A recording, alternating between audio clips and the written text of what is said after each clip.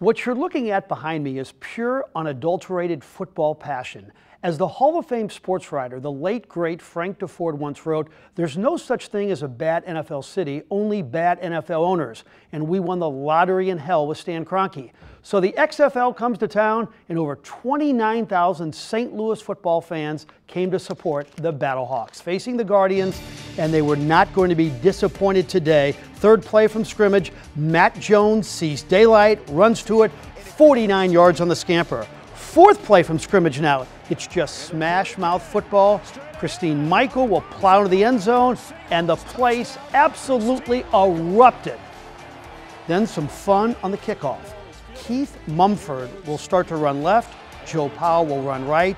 He played one season at college football at Global Institute of Technology, and that's technically a 90-yard run.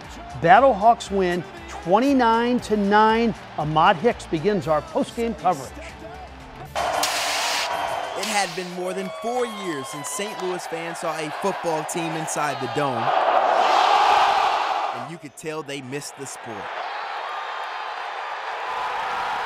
When I was with the Seahawks coming to play the Rams, when I first got into the league, man, it was that same energy. Crowd just loved football, city just loved football, man, and we're happy to be here. Several BattleHawks said they knew the crowd would be nuts, but they really had no idea what to expect. It was louder than expected, actually. But I mean, it was good. The energy was great. Fans were just rabid, and it was exciting, and it was why we do this and why you love football. It's just contagious. It's just contagious. Whenever you know you got fans like that supporting you, it makes you want to go out there and play that much harder. The BattleHawks even gave fans a bit of history when Joe Powell took a kick return to the crib, something he said he knew would happen. Before I came to XFL, I was playing arena football, and I had 6 kick returns in the arena, so I already knew I was going to score. For some, they were a bit surprised. I didn't know he had that other gear. It was great to see, needless to say. And we can't forget to mention, mixed in with the kickoffs and some great costumes, was an occasional chant. I grew up here in town, so I understand the Kroenke chants. I know how it hurts, and I think today we went out and proved that we are a football town. St. Louis fans had to wait more than 1,500 days for professional football to return here at the Dome, but the team, they lived up to those expectations and they exceeded them. Now it's back to the drawing board to get better for next week. For more on the fans and how they enjoyed today's game, let's toss it over to Corey Miller. Thanks, Ahmad, and yeah, fans were ready for the return of football after a 4-year hiatus here in St. Louis. There wasn't an empty seat in the crowd. Over 29,000 fans showed up. They packed the stands, and they packed the parking lots outside. The cacaws were out. The lines were long to get in, and we're talking really, really long.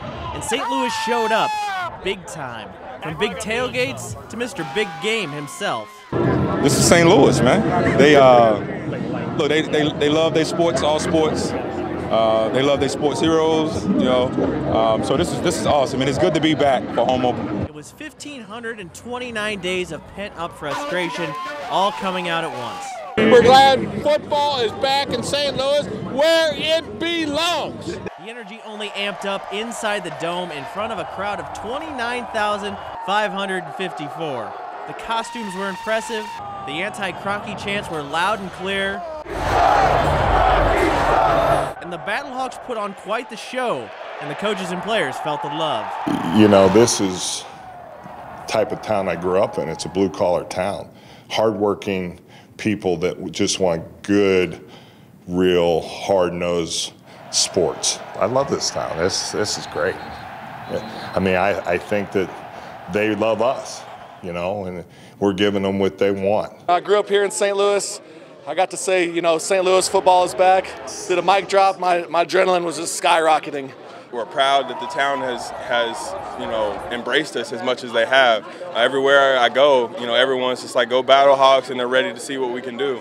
And when the clock finally hit 0 for the first BattleHawks home win in franchise history, pretty much everyone inside the Dome felt like it was just the beginning of something special. I opened up that top section because I honestly think we can have this whole city popping. If there was any doubt about St. Louis's worth as a football town, this crowd proved everybody wrong today, and they'll look to do it again next week against Seattle. From the Dome, I'm Corey Miller, 5 on Your Side Sports.